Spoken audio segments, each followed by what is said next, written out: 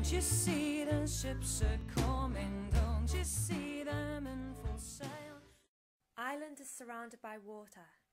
It is widely acknowledged that the fishing industry has huge potential to be a valuable part of our economy, as well as being sustainable. However, the present situation is one of uncertainty. Has the sun set on Ireland's fishing industry? We're finding that the production of fishery resources has changed dramatically over the last 100 years. We've seen depletion in some of the most popular commercial species. But the good news, though, is there are efforts to improve the situation in Europe. And one of those efforts is called Ocean 2012. We're looking to reform the policy that's currently in place to manage European fisheries and hopefully make improvements for the future so we can look upon a sustainable fishing industry. There is evidence to suggest that Irish fisheries have in the past been very productive, especially in the medieval to early modern period. At one point, fish were the second largest export from Ireland.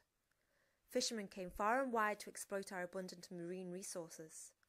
Irish merchants established trading routes with Europe and the New World, exporting fish and other natural resources, whilst importing luxury goods such as wine and textiles. Hello, my name is Jessica Jones and I'm a PhD candidate at the Trinity College Dublin. I am based in Trinity Longroom Hub, which is Trinity College Dublin's Arts and Humanities Research Institute. It provides the perfect environment for interdisciplinary research. Here, the use of new technologies in the arts and humanities is promoted and encouraged. So Jessica, what is your research aim? Well, my research aim is to examine Irish sea fisheries in the medieval and early modern period, up to the apparent neglect of the industry in the 19th century. Can we identify when sea fisheries began to be exploited commercially? What scale was this commercial exploitation? And what are the causes of its underdevelopment and neglect? I am working retrospectively from the 19th century sources, as these are extensive and mostly complete. There are several data sets I could extract from these sources, for example trade statistics, government subsidy payments and so on, but it would be extremely difficult to achieve a continuous data set throughout the time period, as older sources are incomplete and often confusing. It is my objective to provide a detailed picture as possible. Therefore, I'll take an interdisciplinary approach, using methods from archaeology, environmental history, historical marine ecology and historical geography.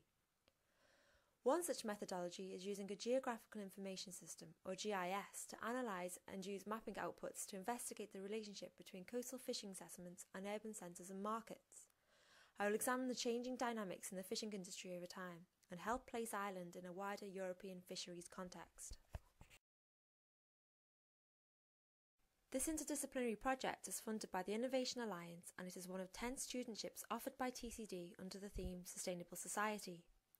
I hope that my work will contribute to the current and very relevant debate about the future of fisheries management by highlighting past successes and failures and providing historical context to the many pressures affecting the industry.